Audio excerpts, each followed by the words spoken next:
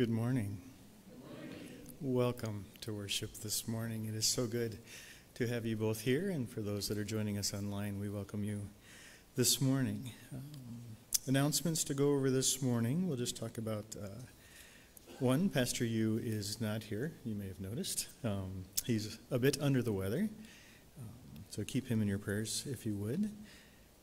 Christmas Eve service tonight. It's 7 o'clock here. Should be a great service, so if you're available, please come and hang out with us. We'll be here at 7 o'clock. Coming up in the life of the church, any other announcements? No choir. Does anybody else have any announcements this morning? Just a reminder, we do have a microphone again, so when we come to our time of praises and prayers, if you would raise your hand and one of us will get the microphone to you. It just helps not only hear, and especially for Pastor Yu to hear and understand the prayer requests, but also for those online. So if you say them from your seat without the microphone, the people online can't hear. So if you would raise your hand and pause, and we will get the microphone to you as best we can. This one seems to be working great, so we're very blessed to have some new technology in the church this morning. Any other announcements? No. Seeing none, we will go to our Advent candle lighting.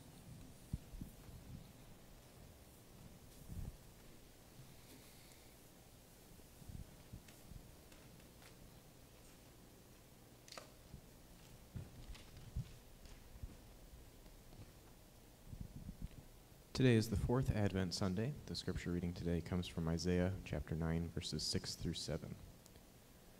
For to us a child is born, to us a son is given, and the government will be upon his shoulder, and his name will be called Wonderful Counselor, Mighty God, Everlasting Father, Prince of Peace. Of the increase of his government and of peace there will be no end, upon the throne of David and over his kingdom, to establish it and to uphold it with justice and righteousness from this time forth and evermore. The zeal of the Lord of hosts will do this. On this day, we light this candle as a symbol of love that Jesus brings. May the gift of love in Jesus be shared among us and beyond us. O come, Emmanuel.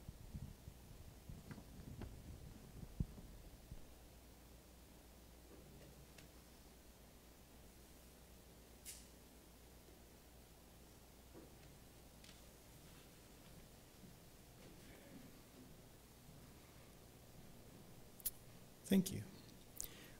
Will you please stand with me as we open with Surely the Presence of the Lord is in this place, found on page 328 or on the screen.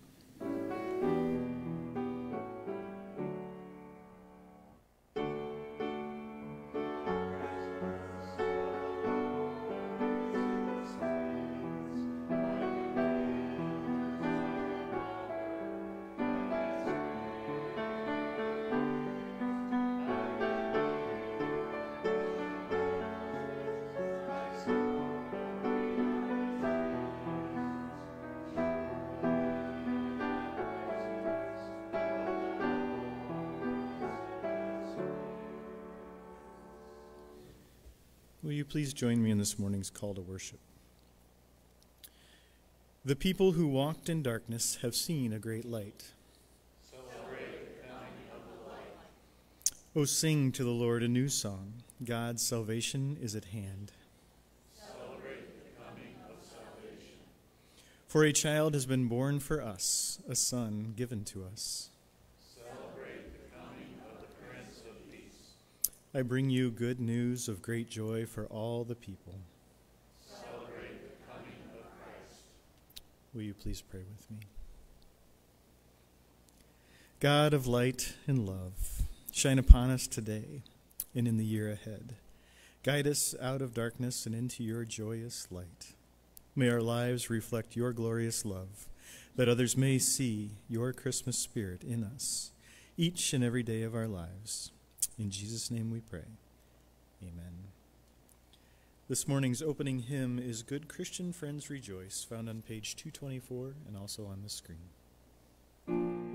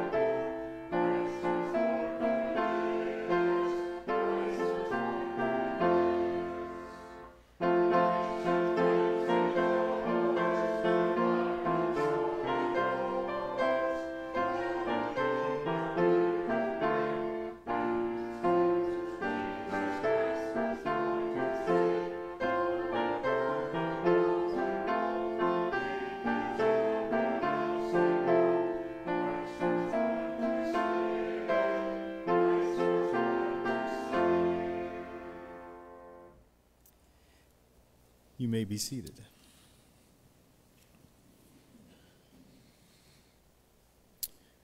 Our scripture reading this morning comes from the book of Luke, Luke chapter 2, and I'll read verses 1 through 7. Luke 2, 1 through 7. In those days, Caesar Augustus issued a decree that a census should be taken of the entire Roman world. This was the first census that took place while Quirinius was governor of Syria. And everyone went to his own town to register. So Joseph also went up from the town of Nazareth in Galilee to Judea, to Bethlehem, the town of David, because he belonged to the house and the line of David. He went there to register with Mary, who was pledged to be married to him and was expecting a child. While they were there, the time came for the baby to be born. And she gave birth to her firstborn, a son. She wrapped him in cloths and placed him in a manger, because there was no room for them in the inn. May God add his blessing to the reading of his word. Amen. We've come to that time in our service where we share our joys and share our concerns with one another. One that I'll lift up as you're thinking about what you have. I would just ask you to pray for Scott and Stacy Riley. Scott's brother Kurt found out just after Thanksgiving, wasn't feeling good, found out that he had cancer. And they thought that cancer was somewhat contained, but tests this past week show that the cancer is throughout his entire body. It is everywhere. He's just riddled. So if you would keep the Riley family in your prayers, especially Kurt as he's dealing with this, they would greatly appreciate that. Any other? Yes, Betty.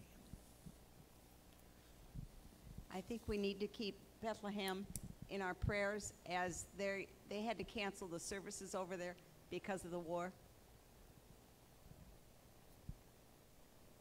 Most definitely. Just prayer requests for all those that are traveling during this holiday season.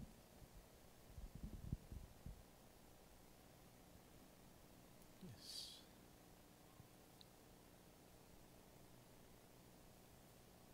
Again, I'll remind you to keep Pastor Yu and his family in your prayers as they're working through sickness in their household.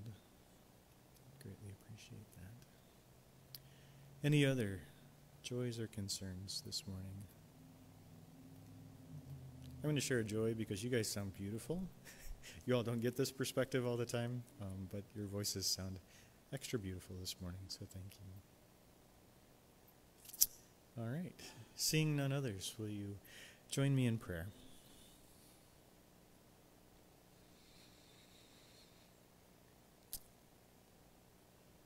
Dear Heavenly Father, as we pause this morning, as we take a deep breath, as we wrap up the Advent season, this time of preparation,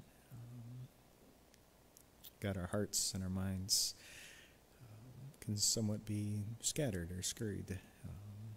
As last-minute preparations for Christmas are here, God, we just pray for peace.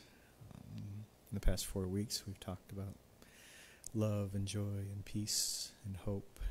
And God, we just pray for that this morning, that deep down inside, each of us will feel that in a new way. God, some prayer requests have come, especially when there's a time of war and battles, and we just pray for the Holy Land and all that's going on there, all those that are involved. God, we pray for peace. We pray for peace in the hearts of your people.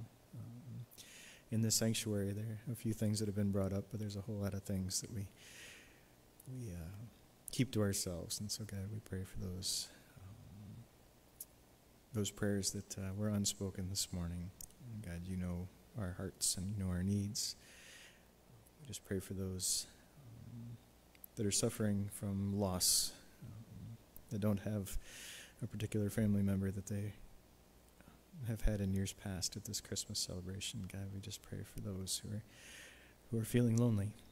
We pray for the Riley family as they deal with this diagnosis of cancer, and for Scott's brother, for his family as they journey on these next steps, for the doctors that are working with him. God, we just pray for wisdom and guidance as they work to treat him.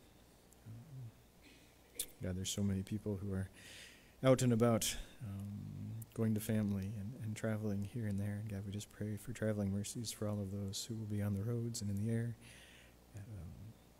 Just help them to get to their destinations safely. We pray for Pastor Yu, especially this morning, who longs to be here, but his body's just not letting him. We just pray that he will heal quickly, help him to know that he is loved and how much we appreciate him here. And we're just so thankful for you bringing him into our lives. God, we just thank you. We thank you for loving us and showing us in so many ways how blessed we are. Hear us now as we pray, as Jesus taught his disciples. Our Father, who art in heaven, hallowed be thy name. Thy kingdom come, thy will be done, on earth as it is in heaven. Give us this day our daily bread, and forgive us our trespasses, as we forgive those who trespass against us. And lead us not to temptation, but deliver us from evil. For thine is the kingdom, and the power, and the glory forever and ever. Amen. Choir, will you please share with us this morning?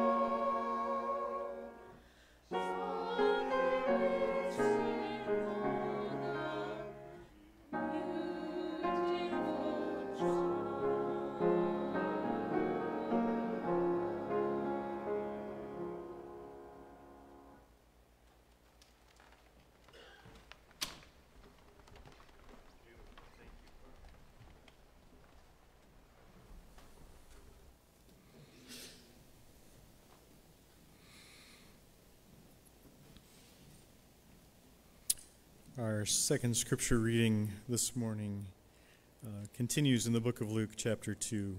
I stopped at 7 last time. I will read Luke 2, 8 through 20 this time. Luke 2, verses 8 through 20. This may sound familiar. And there were shepherds living out in the fields nearby, keeping watch over their flocks at night. An angel of the Lord appeared to them, and the glory of the Lord shone around them, and they were terrified. But the angel said to them, "Do not be afraid. I bring you good news of great joy that will be for all the people. Today in the town of David, a Savior has been born to you. He is Christ the Lord.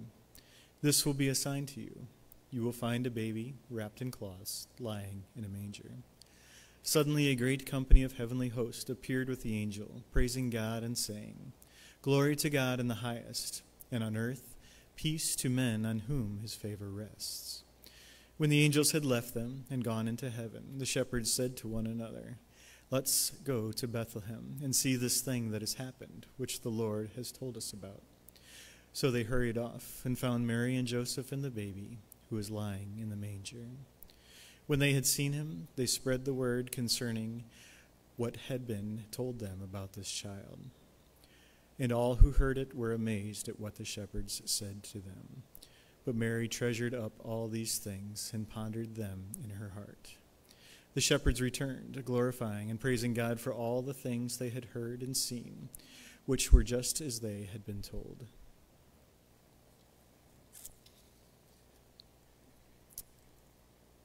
Will you please join us in our hymn, "What Child Is This?" found on page 219.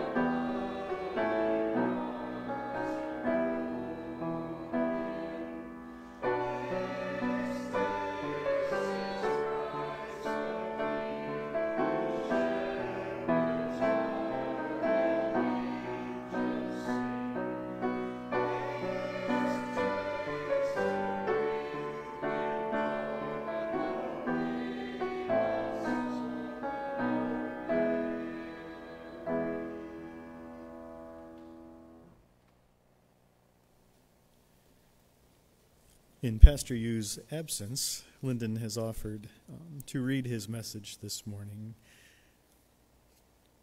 So I will give it over to you. I had no better transition. I'm sorry, I should have. Ladies and gentlemen, Miss Lyndon Ramsey.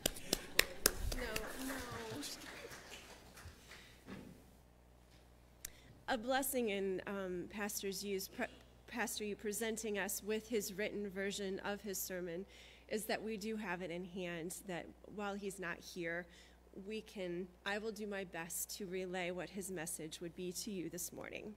And he entitles it, "Glory to God, Peace on Earth." Celebrating the birth of baby Jesus, we rejoice together and welcome his coming upon us and adore him who was born in the world as our Lord and Savior. Today we will share with you the birth narrative of baby Jesus that Luke delivers. In Luke chapter 1, he has already kindled hope that the day of Israel's salvation has dawned through the song of Mary and the birth of John the Baptist. Now in chapter 2, Luke lets us know how Jesus was born, and he also begins to develop the meaning of this birth and this Jewish child for the whole world. Luke begins the story of Jesus' birth with the decree of the Roman Emperor Augustus to register at his own town. Augustus is the honorific, I love that word, honorific, divine-sounding title that Luke uses for Octavian, whose tenure as Caesar stretched from 27 BCE until his death in 14 CE. I do the math on that one. The name Augustus, which means honorable man, was named by the Roman Senate House. At that time, Rome was called a nation in which the sun does not go down, indicating that the Roman Empire's territory was so wide and extended. Augustus issues an edict that calls for a universal census. Even though the purpose of the census is not described, we assume that it might be for efficient tax collection and military draft. I get a thumbs up from the tax man. So every person had to go to their own native hometown. His imperial order leads Mary and Joseph to Bethlehem. Mary is pregnant, which is the fulfillment of God's promise. Caesar orders, and the parents of Jesus do what is required. The distance from Galilee to Jerusalem is about 90 miles, and it is said that a donkey can make about 20 miles a day. Given the rugged terrain, it will probably take 4 to 5 days. Yet on foot, it might take at least 10 days. They weren't both riding the donkey, so probably closer to that 10 days. The road to Bethlehem was crowded with lots of people, animals, and the necessities needed for travel. To Mary and Joseph, the travel from Nazareth to Bethlehem must have been a very long and hard journey because she's pregnant on a donkey. I'll add my own things into this. It is notable that they were heading to Bethlehem, and this was interesting. Bethlehem is the house of bread, a small village about 2,000 to 3,000 people. And it's amazing that Jesus, the bread of life, is born in Bethlehem, the house of bread. About 700 years before, the prophet Micah already prophesied that Jesus will be born in Bethlehem, the house of bread. It says, though you are Bethlehem, though you are small among the clans of Judah, out of you will come for me one who will be ruler over Israel, whose origins are from of old, from ancient times. And that comes from Micah chapter 5, verse 2. When Joseph and Mary arrived at Bethlehem, Mary realized that the time had come for the baby to be born. Luke records that the time had come when they arrived at Bethlehem, and it's notable that the time had come also recalls the birth of John in chapter 157, wherein it says, when it was time for Elizabeth to have her baby. The same phrase appears again at the circumcision of Jesus and at his presentation in the temple. It also reminds us of Galatians 4:4, declaring that Jesus was born in God's time. But when the time had fully come, God sent his Son, born of a woman, born under law. Here we recognize that when the time had come, Jesus was born for the people who waited for the Messiah. Luke narrates the birth of Jesus in a single verse. And she gave birth to her firstborn son. She wrapped him up in cloths and laid him in a manger, since there was no place for them in the room where guests stayed. It is notable that Jesus was laid down in a manger because there was no room for him. It is known that Jews had waited for Messiah like King David, who can deliver them out of Roman oppressions. However, Jesus came on earth as a most humble feature. He was born in a manger.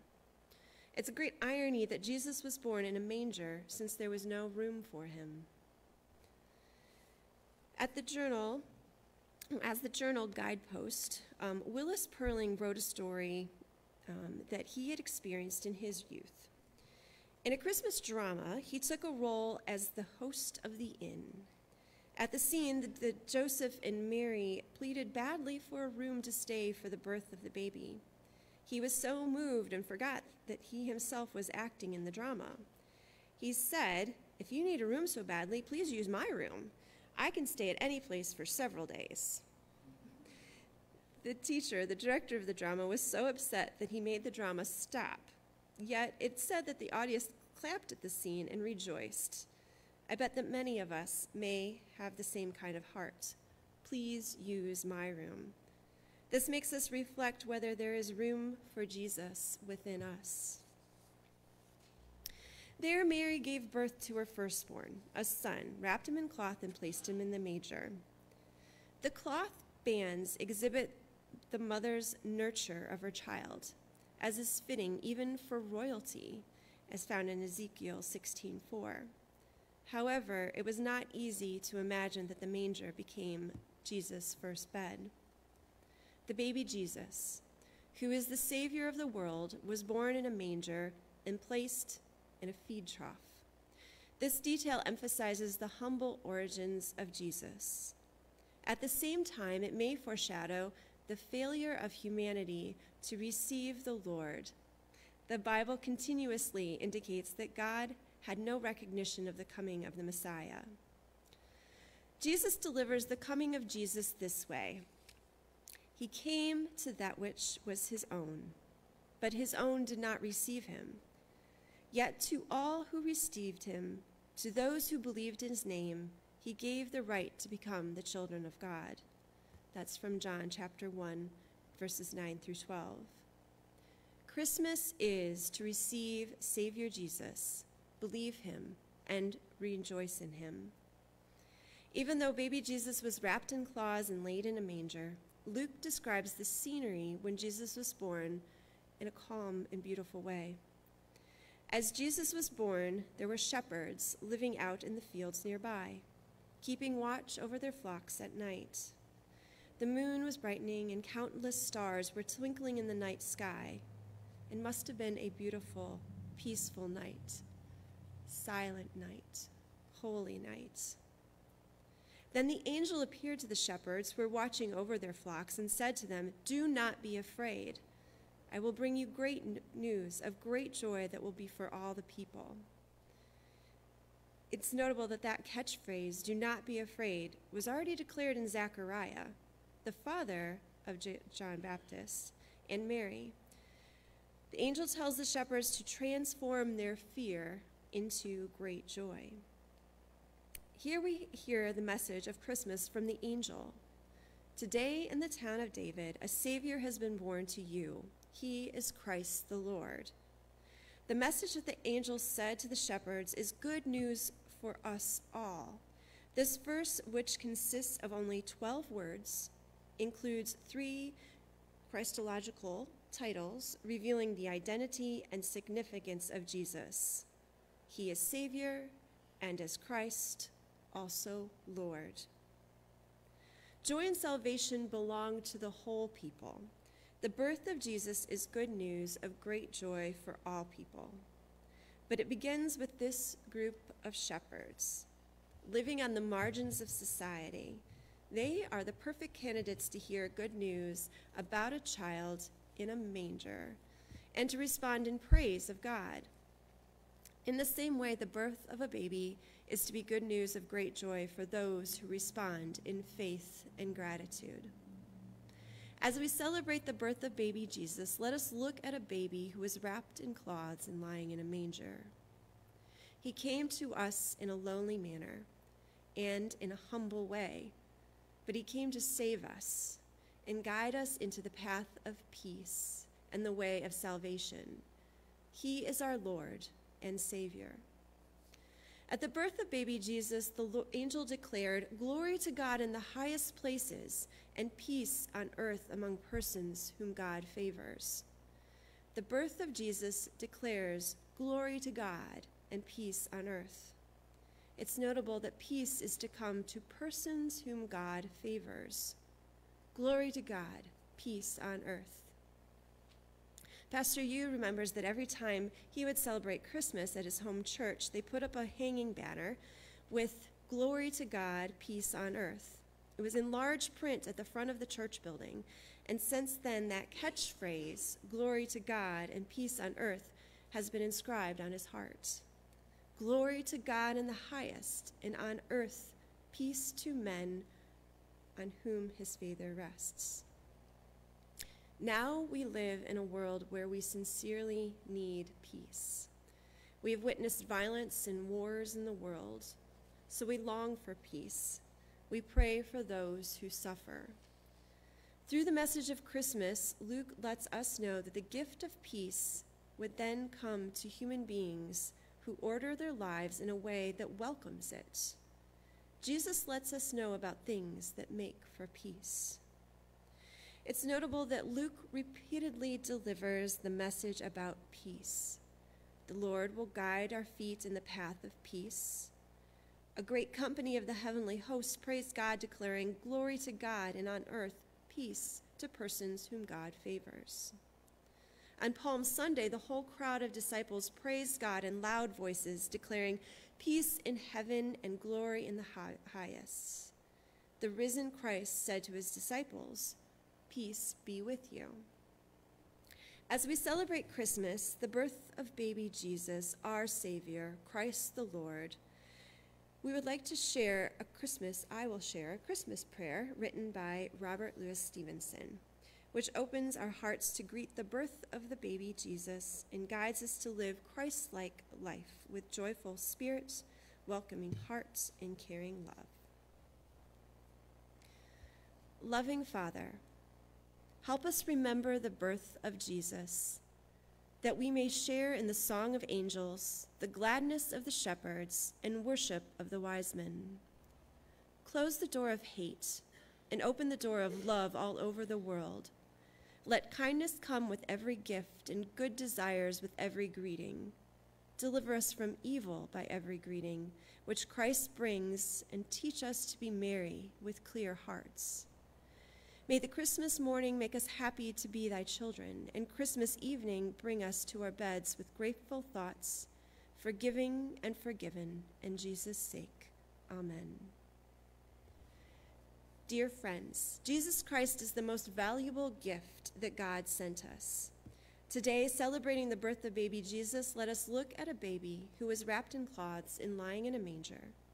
He came to us lowly and humbly, but to save us and guide us into the path of peace and salvation. He is our Savior, as our Lord and Christ. As we celebrate the birth of baby Jesus, our Savior, let us keep the song that the angels sang at the birth of the baby within us always. Glory to God in the highest places, and peace on earth among persons whom God favors. I pray that God fills us all with love and peace coming from our Savior Jesus at this blessed Christmas and throughout the coming new year. And all God's people say, amen.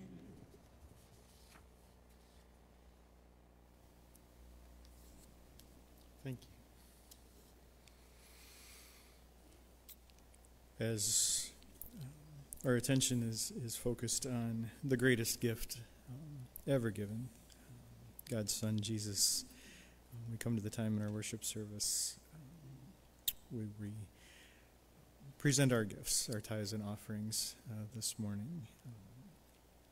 I just want to thank you on behalf of the church for giving generously to the church, for supporting the ministries that happen here, both financially and with your presence and with your time and efforts and energies as we come to the close of a year. It takes a lot to make church happen, and we are so thankful that we have such wonderful, giving, loving, caring people here with us. And so we just want to thank you for that. Thank you for giving from your heart, and thank you for continuing to ask God how he can use you, to use what you've been blessed with time, effort, energy, money towards continuing the life of the church. So as our hearts and minds are focused there, let's prepare for our tithes and offerings.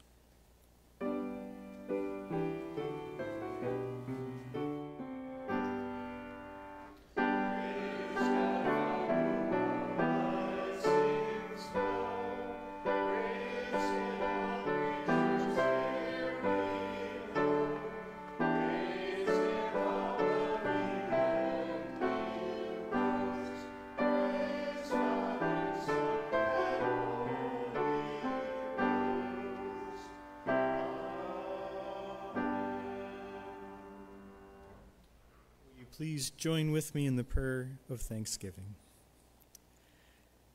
Dear God, we cannot thank you enough for the gift of your Son. Through your grace, you have given us everything, including our very lives. On this day, we celebrate the miracle of Christmas. But when the candles are blown out, when the ringing of the bells has ceased, when the angels and shepherds have gone home, may we continue to shine your light into the world through the giving of these offerings. And so we offer you yet another gift, our partnership to build your reign here on earth. Amen. Will you please join us in our closing hymn, Lift High the Cross, found on 159 and on the screen.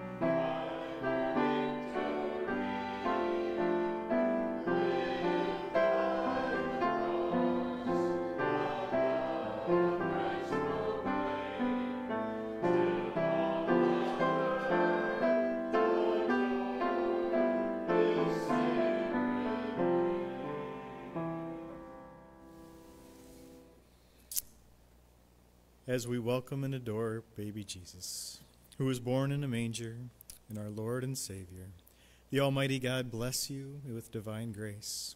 Christ give you the joys of everlasting life, and the Holy Spirit fill you with peace and love, now and forever. Amen.